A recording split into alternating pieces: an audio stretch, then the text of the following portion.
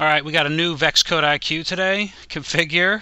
And this is our new friend right here. We have VIQ RC Mix and Match AI model. Let's go. Would I do this? No, don't do that. Get out of here. Get out of here, colors. I don't need you. I need my AI classification. Anywho, let's check it out. So we've got our camera over here. And look at those beautiful, beautiful pins it's grabbing.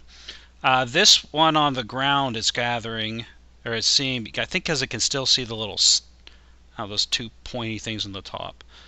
This one over here, that yellow one in the middle, now it'll see it. But as I go away, I don't think you can see it. So I think it's trying to pick up on those sticking up top there. You can see it also grabs the beam.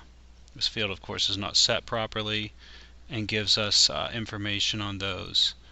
CX, CY, can I freeze this video?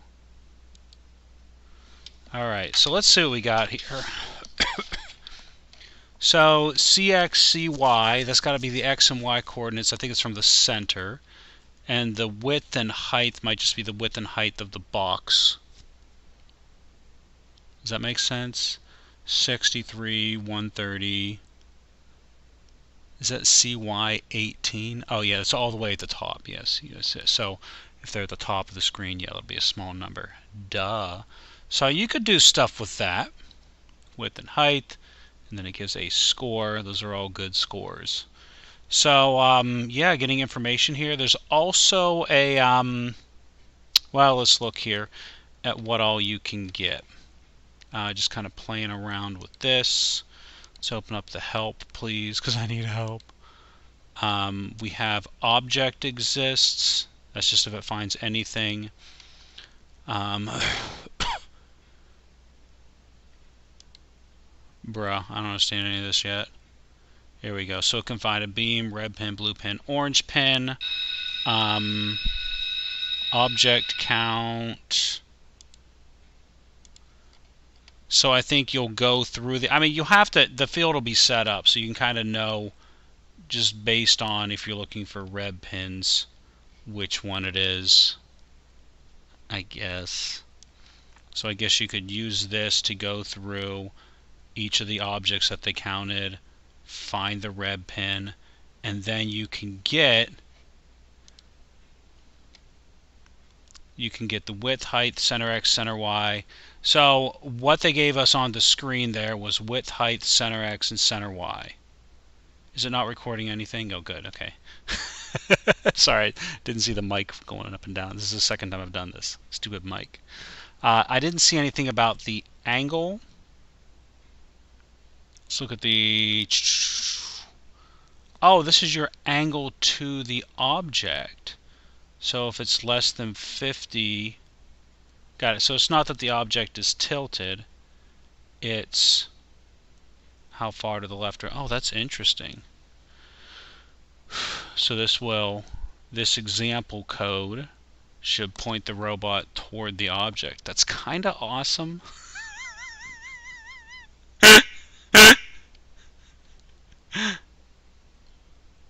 And then, okay, that's cool. That's a bit much, right?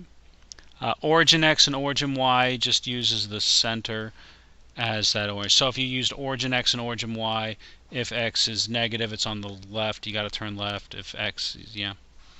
Origin Y, I'm not sure why you would use that as opposed to center Y. Well, this is really interesting. So you could go through the objects, find the one that's whatever you're looking for, and then get its data and then point toward it, and just do that every frame until you get to something you want. This is really cool. I love it.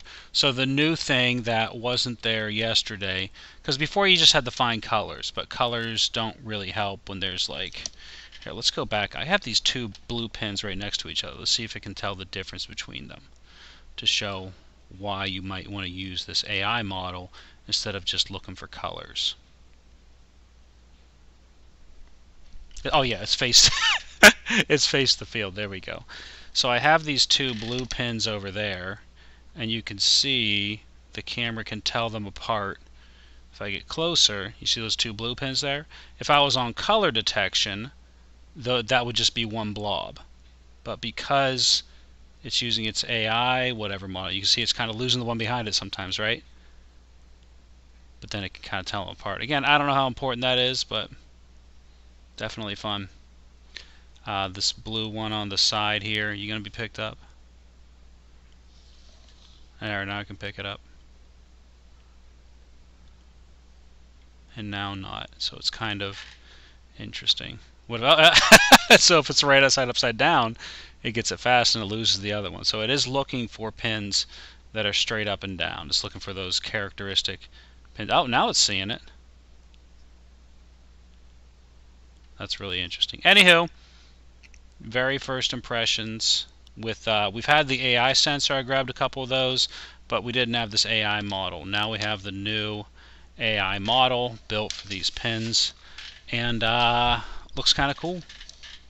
Again, for VEX IQ, I'm not sure how useful it's going to be unless you're 30 seconds into your autonomous routine and correcting some errors there, but for the most part, it's just kind of fun.